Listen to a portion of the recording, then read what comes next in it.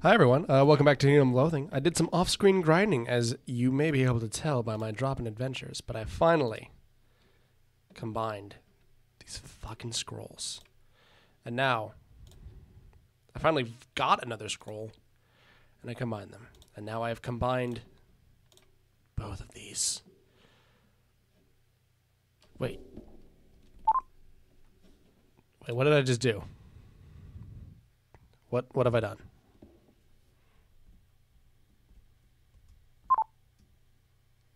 Okay, I think that should be fine now, right? That's my fucking voice mod thing that I have installed.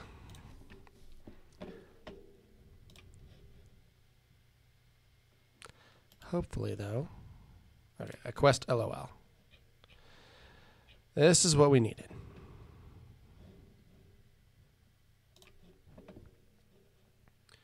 And now we use this scroll. Let's kill you, right? Okay. Then we go to the recent items. Yes. Scroll the number 64735 written on it. Queer. Wait, no, don't hit me, man. I meant it like weird. That's interesting. Transported to the gates of Baron Rothlum's castle. You briefly wonder why you weren't transported inside the castle, then you realize that no number resembles the letter C. Baron stands before you. Venture, I fought bravely to rid my valley of horrifying, or at least annoying creatures. I notice you have a powerful weapon you have been using against them. If you'll give it to me so I may guard against future attacks, I will award you handsomely. Even though your name isn't Lee, you're flattered and hand over your dictionary. Wait a few minutes while I have my scribes maybe copy this amazing book. Leaves the room, comes back a few minutes later. Here you go. You can do whatever you want with that thing now. Heck, silly if you got a mind to. You can have this axe I found. Thank you for your help.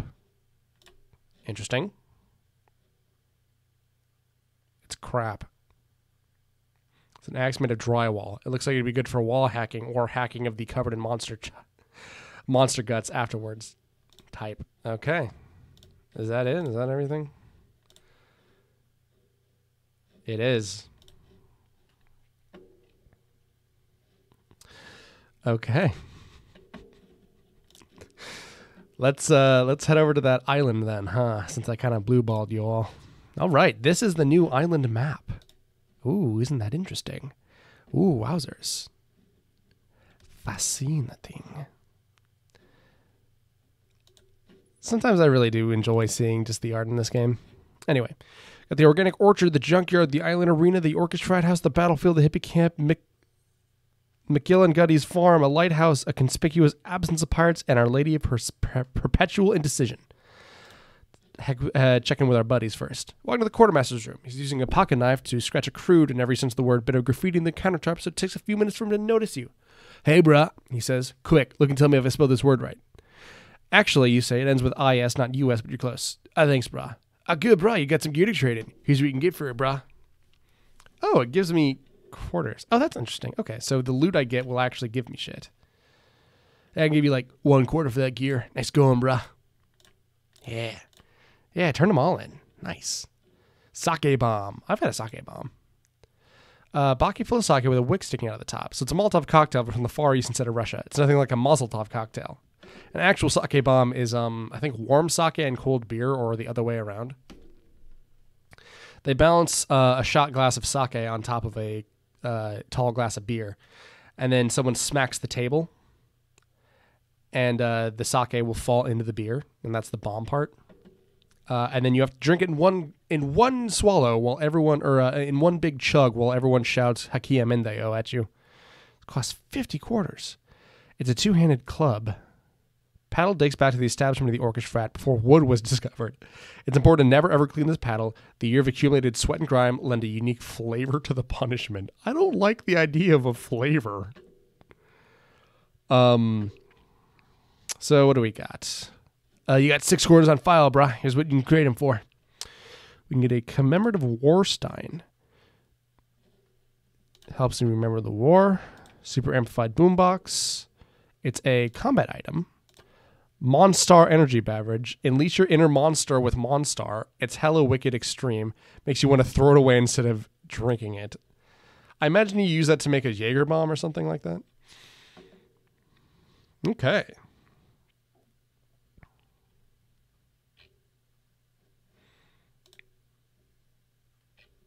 Okay, I was just going to see if that did anything. So, let's keep looking. Mysterious Island Arena. Wander up to the amphitheater, mentally picturing yourself pouring your heart out in front of millions of screaming fans, but don't worry, we won't tell anyone. You see two guys scuffling in front of the bulletin board where upcoming acts can post their flyers. One has carefully disheveled hair, a polo shirt, and a pop collar, general air of smug superiority. The other is dressed like your basic trust fund hippie. Expensive clothes designed to look like they were drug out of a trash can. Yeah, I know the feeling. I know the shit out of that. Both men are frantically papering over each other's posters as fast as they can. As you watch, they finally drop their poster and stop grappling and sissy funning each other. What's the problem here, guys? Turning a pop collar stops kicking the hippie in the ribs and glances at you. When he sees how you're dressed, he says, "Hey, I'm trying to present a really sensitive but totally angsty concept by Loathing's best screaming crying band, Radioactive Child." I've never heard of them, you say. Surely you've heard their hit single. If you want to tell people the truth, make them laugh. Otherwise, they'll kill you, Royale with cheese. It's about the lead singer's girlfriend left him for another guy. But to show they're clever and hip, screaming crying bands use famous quotes and pop culture references to their song titles. And make sure the title never has to do anything with the song. Wow, that certainly isn't the dumbest thing I've ever heard. You say, well, meaning the opposite? I mean, everyone knows there's no future in pop culture references. Ha. Help me out if you take a stack of flyers and put them up all over the kingdom. You can stick them right on the enemies you fight. They won't mind. Help me out, you'll be rewarded with the greatest gift the world can offer. Pause the loot. Really getting to know the soul of a sensitive, tortured young vocalist. Was he tortured? Well, he's the lead singer of a rock band, but he was born with only half a tongue and no nostrils. Wow. Let's go to the hippie farm. Can't make it past all the hippies. Oh, yeah, this is in our way now. Huh. Let's go here. Oh, we can't. Our Lady of Perpetual Indecision. Can't get there. Oh, so I can only go on this side. Interesting. Sonata Beach. Son of a beach. Thoughts of Jonathan Joestar fill your heart. Finally, some help, bump-a-da-bump-a-da-bump. Here I was, minding my own business, trying to make the big boom, bump-a-da-bump, when all of a sudden war breaks out. War, bump-a-da-bump-a-da-bump. These pirates, they went away. But on the way out, they sank the ship, bringing me my gunpowder. I need it for the big boom, bump-a-da-bump. Tried to go down to Son of a Beach, see if it washed up, but bump-a-da-bump. But those lobster frogmen down there are too tough for me to handle. You get it for me? Bump-a-da-bump. 5 barrels at least. Oh, boy. We apologize to our English players for the lameness of the pun. You search the flotsam-strewn beach for a while, looking for the alchemist's lost gunpowder shipment. You're unable to find any and briefly consider there may be a conspiracy to keep you from finding it. You decide, however, that such a gunpowder plot would be partly mental and... You wander further along the beach, trying to remember what was so important about the 5th of December anyway, when you discover a large crate stenciled with a red cross, the symbol of the Pharmacists Guild. Leaving open the lid, you find a supply of scurvy crates must have been lost en route to the obligatory Pirates Cove. Ha ha. Yeah, no wonder you had to apologize to the fucking English players. Fighting a lobster frogman. Lobster frogman. Lobster frogman. With its shambling, hunched-over gait, horrible rotten fish shell, and rudimentary language sounds like a drowning moose, the lobster frogman is one of the most pathetic yet simultaneously annoying creatures of the kingdom's monster population. It squints one eye at you, holds up his pincer, and squishes your head. You lose 32 hit points. Let's mop him. I hit him. Oh, we got a barrel of gunpowder. That's nice. So I guess I'm just going to be hanging out here for a little bit. Beach blanket Yahtzee.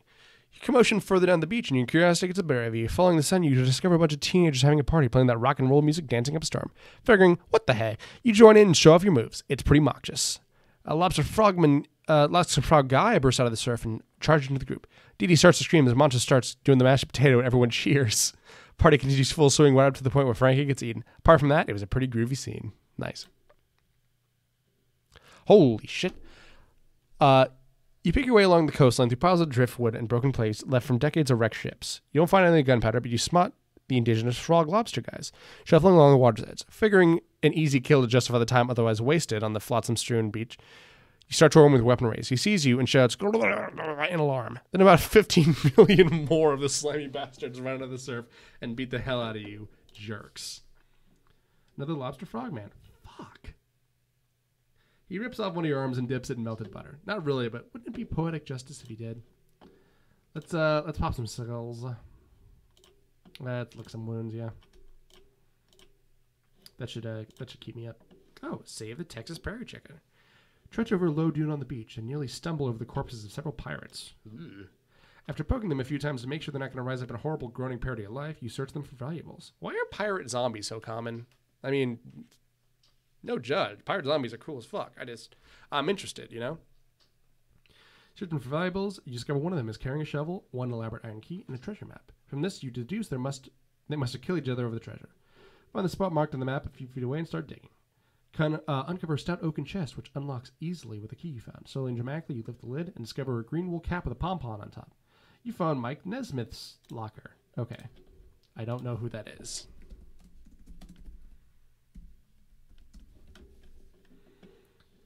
Lead singer of the Monkees. Ah.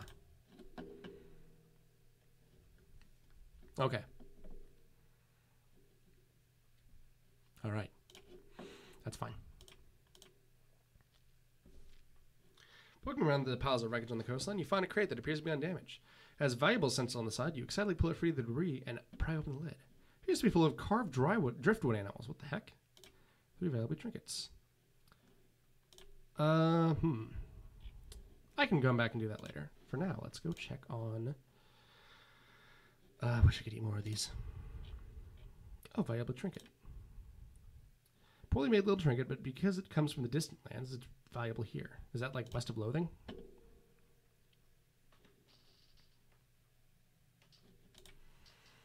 Okay. Junkyard.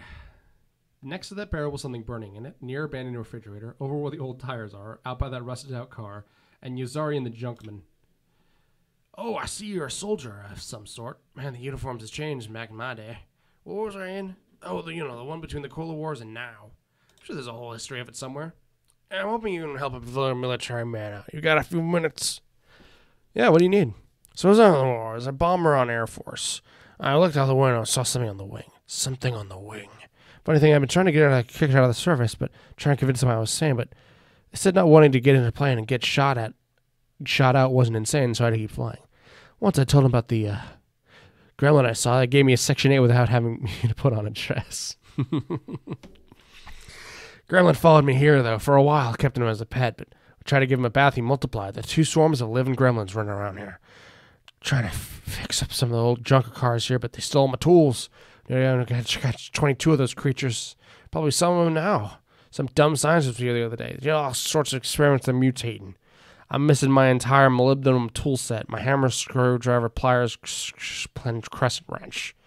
Magnet to get them away from gremlins. Give me my tools. I can fix up the car for your war effort. Cool. Let's pop some molybdenum out. A batwing gremlin. Gremlins on the whole are slimy, mottled green creatures with more warts, fangs, claws than you can shake a stick at. This gremlin takes the whole good old-fashioned nightmare fuel theme a step further. It has giant leathery wings growing out of its back. As such, it's more effective than a gremlin wing bat, since gremlins don't normally have wings. Gremlin wing bats are pretty much amputee mice. It swoops around above you, cackling madly and getting ready to power dive you. You jump it, though. Nice. So let's take a look here. Side quests. Oh, fuck. Order the Silver was name. Oh boy. Okay, let's take a look at the side quests. Mysterious Island Arena. Junkyard Lighthouse. Okay. Actually, wait. We're doing Junkyard right now. So what's this? All attributes plus 11, plus 11, plus 11. Percents. Defeat both armies. 99 of either combatant. Okay.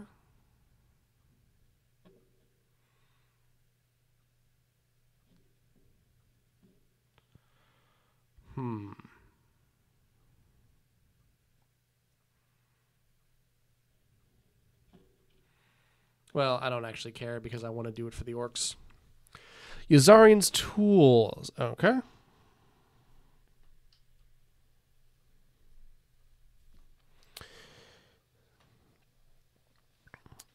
Talk to him again. He'll mention seeing one of his tools. Go over where he tells you and fight the gremlins. Okay, interesting.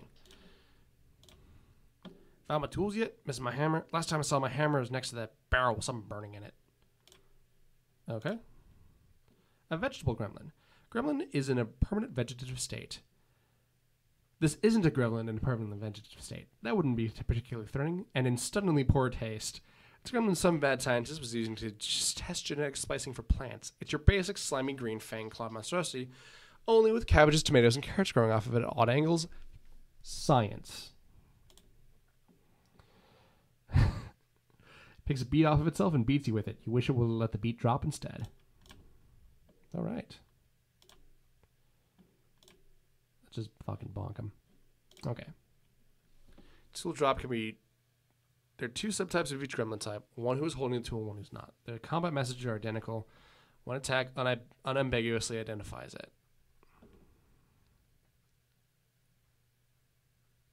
Okay. Buffets you in the solar plexus with a levy with its leathery wings. It hurts worse than being buffeted in the Jimmy, oddly enough. It does a bombing run on your head. You don't really want to know what it bombed you with what it just bombed you. An AMC gremlin. This is an ambulatory motor car gremlin. A slimy, foul-tempered, fang-clawed little bastard used spare parts to build itself a little car to drive. All it needs is a funny hat, and it can go around pelting children with hard candy. As it is, the wheels drastically increase this gremlin's clawing and maiming radius. Revs it in to get the RPMs up to the red line and it peels out, leaving a smoking patch of rubber on the asphalt and drives right over you. Tire tracks go with your outfit, though. Damn. So I don't exactly understand this.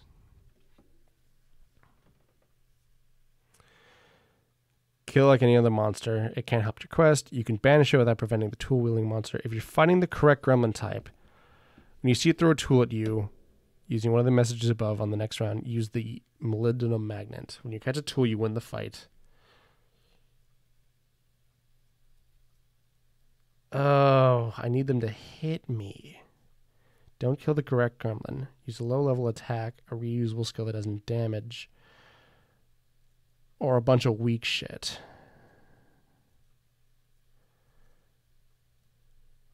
Okay, so it's only the Batwing gremlins that I'm hunting right now.